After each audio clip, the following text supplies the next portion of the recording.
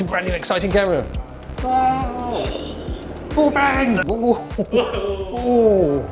This is a fantastic view of a very grey and rainy London, but that's not the surprise. The surprise is that Nikon has released this. It's kind of a blend of Z6 II and Z8, Z9. So it's got the Z8, Z9 processor, good. The sensor is 24.5 megapixel. It's backside illuminated, not a stack sensor. It's got the autofocus, it's got the burst. The Z8, Z9. You can have a pixel shift shot or 8, 16, 32. That was easy to remember because quite good at maths. Asian genes. It's also got a video mode. It's got N-Log. You can shoot 10-bit 4K 60 internal. That's not bad, is it? They could have just made it a Z6 II with a fancy exterior, but it's not. It's a mix of the best technology with the Z6 II.